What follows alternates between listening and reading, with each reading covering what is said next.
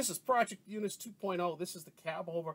This was absolutely the most labor-intensive part of this entire project. It was the most heartbreaking part of the project, and it was also the most rewarding part of the project, and this video is going to go over some of the things we did.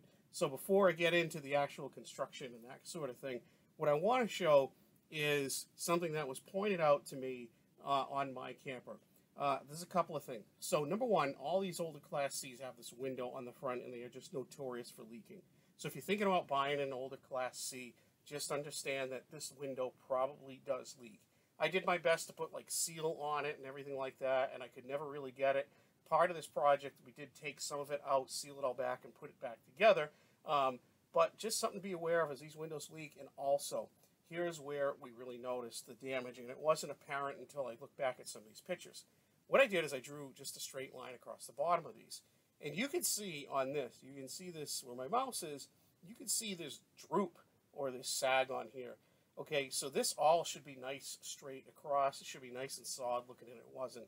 The reason for this, all of this sag and everything, is because there's just so much water damage and there's rot.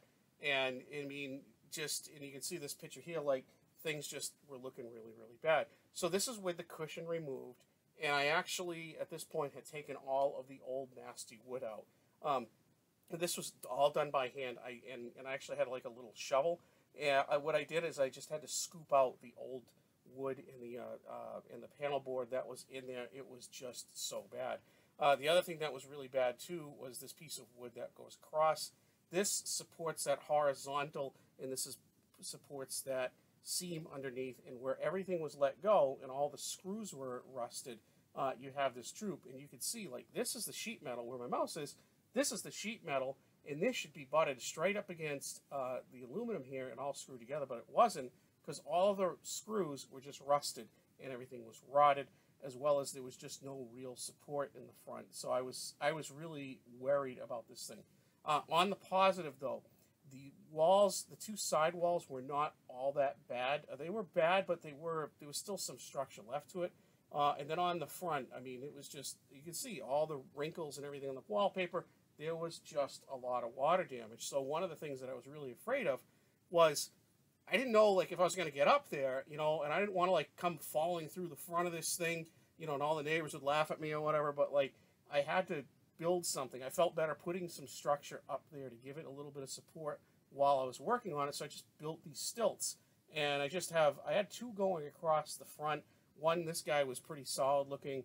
Another was just made by 2x4s, and then just these two guys on the side kept everything up. That way I could get up there, work on it, and I really didn't have to worry about it. So something in any project, you know, this just goes for anything. It's like I had no idea what to do. Not a clue what to do and how to fix this Cabover, but I just wanted to get some kind of a starting point. So that's the most important thing. Find a place to start. Might not be the right thing, but at least you get a starting point and you can start getting some momentum on the repair of it. So first thing I did, I ended up getting 1/2-inch poplar plywood. This stuff was awesome. It was so easy to work with. It was nice and smooth, and we wanted to paint up there, and I didn't want to like paint the regular plywood that you see. I wanted to have it like look nice and smooth, so this actually worked out really well. I'm not going to get into how I did all the cutting. It was just really, it was a lot of measuring.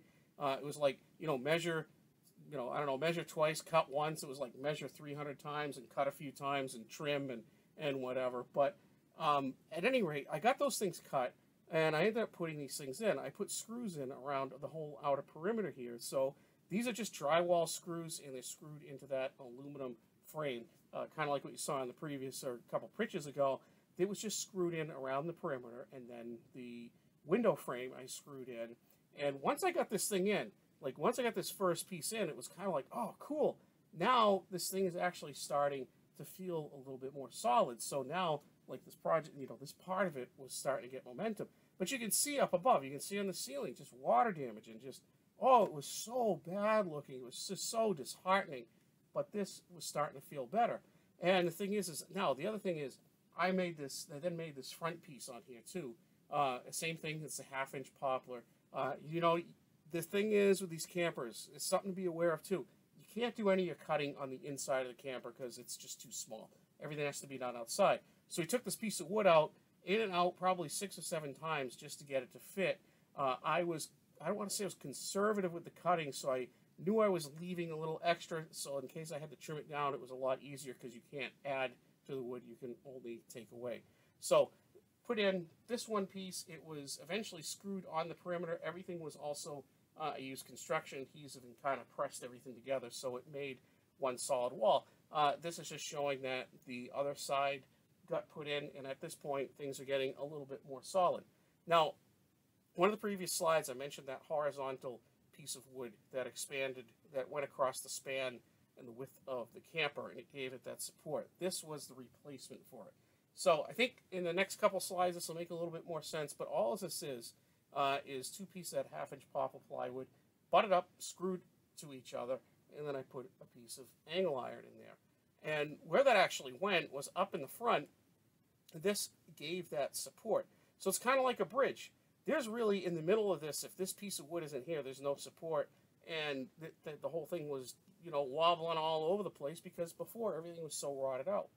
So what this piece did, as we put it in, we were able to tighten everything up, and this acted as kind of like a bridge and gave it that support across the span, gave it that horizontal support. It was very, very, very important. I don't know if your camper would be like this or not. I kind of assume it would be. I just don't know that for sure because this is the only camper I've ever done. So what it's showing too, you can see some screws in the perimeter of the front piece here, and then also this guy. And this guy got screwed into this piece of plywood on the bottom. So just a little bit better picture of what that piece of wood looked like across that span. And then over to the right, what I did is I just showed, I just tried to represent the plywood and show how this thing is installed.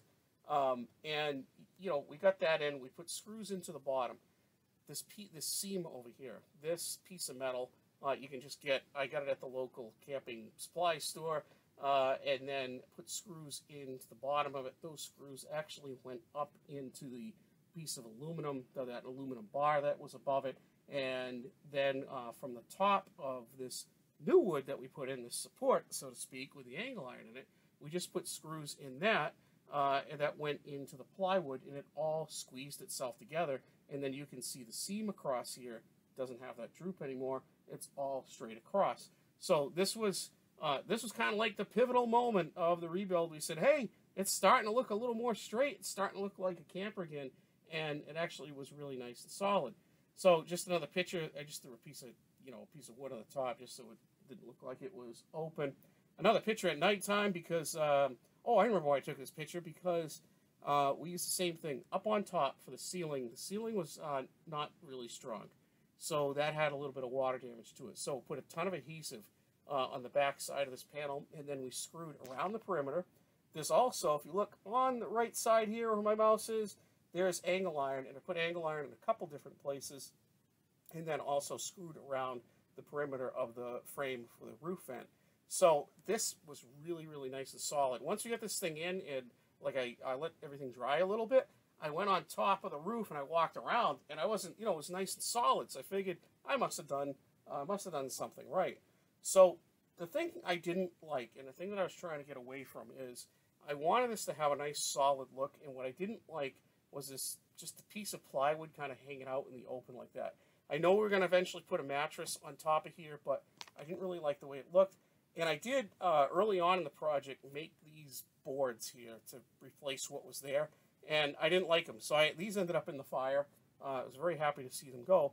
So one of the things I did, and this is one of the ideas I got really excited about and I really wanted to share, was, so these older Class C, all Class Cs, I think, have this gap in here where, you take the wood off, take the cushion out of the way, you take the wood off, and then you can go in and out of the driver's cab a lot easier. You don't bang your head or anything or whatever. But I didn't like that. And I'm not a really tall guy, so I didn't have to really worry about banging my head.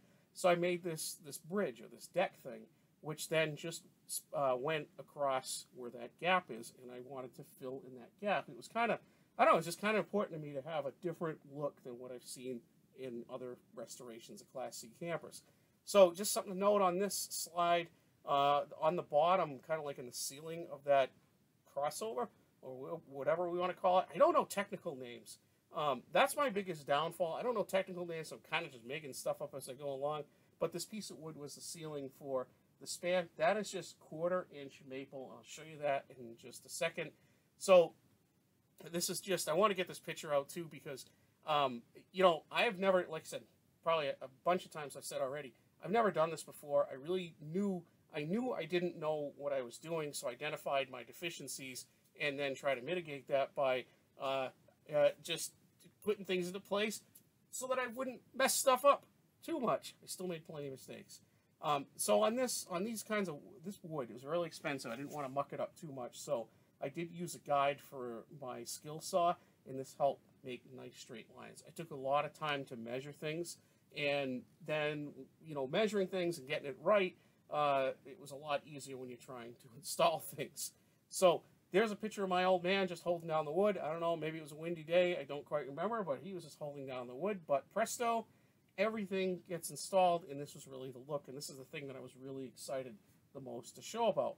I'll go on to another picture where it's a little bit more clean on here, and you know, you can see that all the wood is in, a lot of the trim is in, these vertical pieces are in, and then I have one piece of plywood going across the top. Eventually put in aluminum angle iron to kind of cover up the seams, but this is really what I was looking for. And the thing, the way that this whole came out, this cabover came out, is nice and solid. My old man and I got up there and we were just kind of rolling around a little bit, you know, trying to make it crack and creak or whatever, and it was nothing. It was nice and super solid. So it was really, really exciting. This was just an idea, you know, this is the direction I took. If you have a camper, you may or may not take the same direction, but this is my idea. Then another thing that ended up doing on this was that ceiling to that bridge that I had discussed. So I ended up getting, I took a little piece of the vinyl interior from the van part of it, went down, I got the paint to match that color, and that's what we just painted the ceiling with. And as a matter of fact, the rest of the camper, the trim in the rest of the camper is painted the same color. So it kind of let the cab and the rest of the camper all kind of blend together. And you can kind of see that a little bit better in the next picture. So this is with the cabover completed. There's all the trim is in, it's painted, the window frames are painted. We do have a futon mattress that we put up here, but we took it out for some reason, and then we'll get pillows. Pillows are just all over the place. Picture on the right, what I want to show is, you know, the ceiling is painted. I did like 3 coats of super glossy white paint, and I was told you're really not supposed to use a gloss for the ceiling, but it made a huge difference. It made it all nice and bright in there. I loved it. So the other thing is, you know, the previous pictures, you see the piece of plywood, the ceiling here, is just kind of butted up against the original ceiling, so that you're going to see the edge of the plywood. I got around that by putting in just a piece of angle iron, this aluminum angle iron, over the wood. And it actually, altogether, it looks like it's supposed to be there. So that came out really good. The other thing is, you see this piece of pipe, which is just 1/2 inch EMT. It's just electrical conduit, and that became the curtain rod. So it just goes across. These are 2 shower curtains. It worked awesome. The length was just right. Everything kind of fit together on this thing. It was just, oh, and it gave it this like nice chic look. We were really, really, really just excited about this whole thing.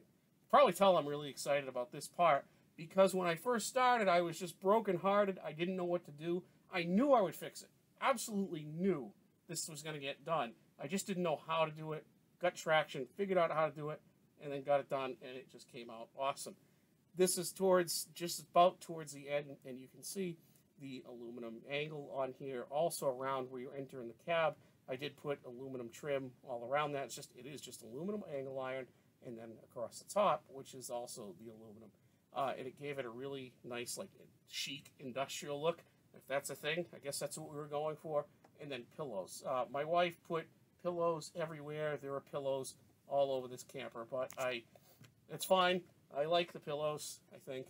But this is at the first camping trip. And the other thing we did, too, is we put in these LED lights that made everything nice and bright and happy, but the cabover was absolutely, it was like the centerpiece. So this is what we ended up doing. I really wanted to share how we did. I think this is a little bit different than people have done these kind of fixing up the cabover in other videos that I've seen. Not saying this is the best way, but this is a way to do it. This is something I really hope that helps, because the cabovers are a big issue on older Class Cs. So I hope this helps. Thank you so much for watching.